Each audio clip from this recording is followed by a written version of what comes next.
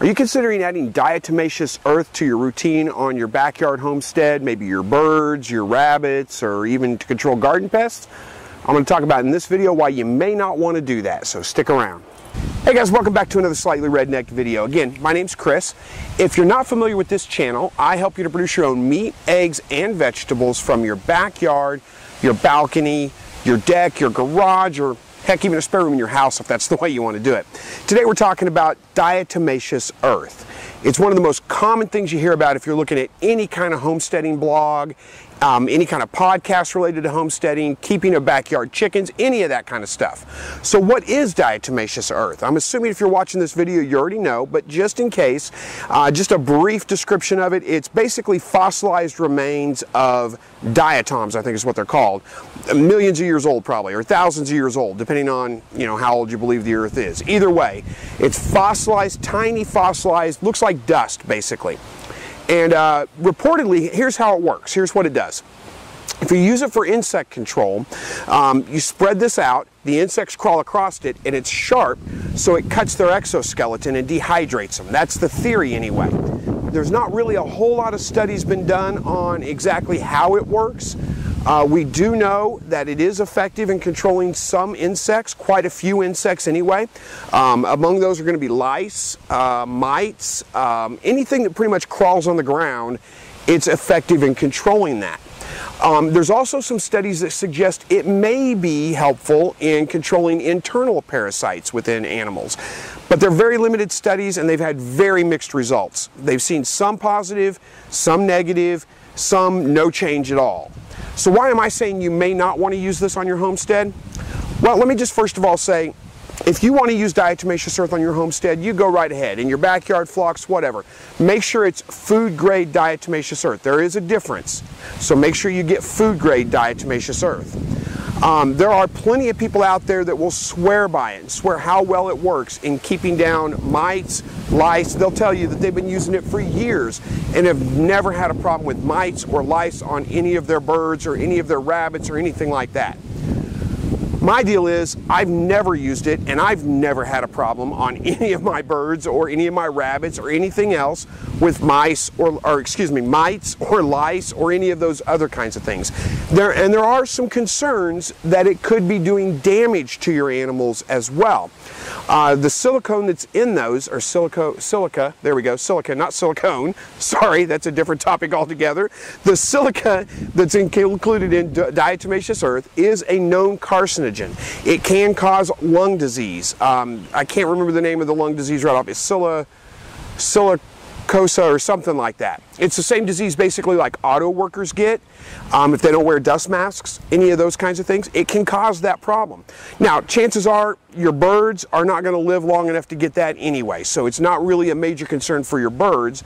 Same thing with your rabbits, any of your other animals. They're probably not going to live long enough to cause that problem, but it can cause problems in their lungs when the dust is inhaled, and it's very, very dusty. The bigger concern really though is if you have anybody in your household that has any kind of respiratory issues, asthma, any of those kinds of things, it can very significantly impact those people. So it's a good idea to keep it away from them, to make sure that you don't dust it up if you are going to use it, to make sure you wear a dust mask when you apply it to things.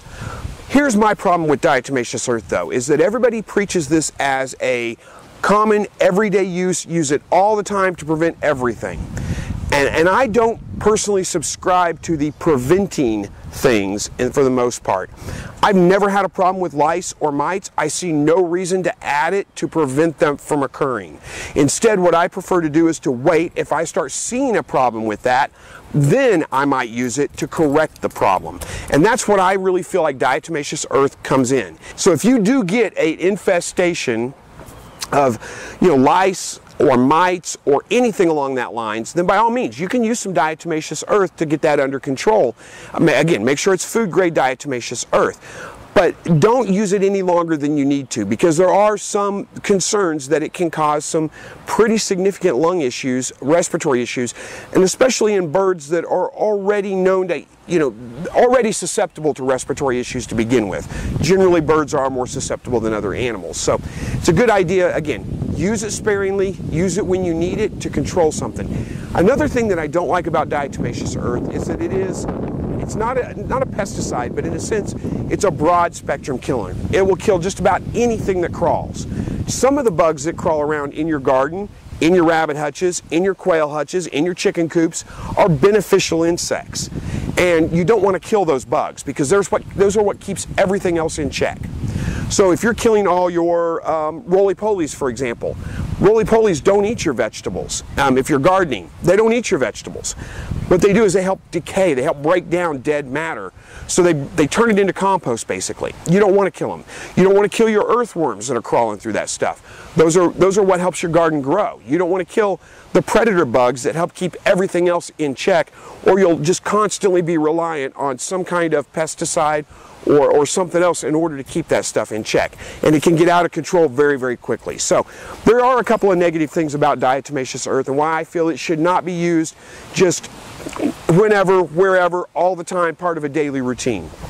Again, no problems if you have a flea infestation, a lice infestation, a mite infestation. If any of those things get out of hand, then definitely you can use that to get them back in check. But once they're back in check, I would stop using it at that point and don't use it again unless you have another problem. That's my opinion on it. Very little scientific evidence has been done on the use of diatomaceous earth, how effective it is. That scientific studies that have been done have had somewhat mixed results. So it's not as foolproof as people would make you believe. That's my opinion on it. Hopefully this helps you out a little bit. Let me know in the comments below what your opinion is on diatomaceous earth, and if you found a study that's rock hard, ironclad, and shows some great benefits of using it on a daily basis, let me know. I'd be happy to read that. Thank you so much for watching.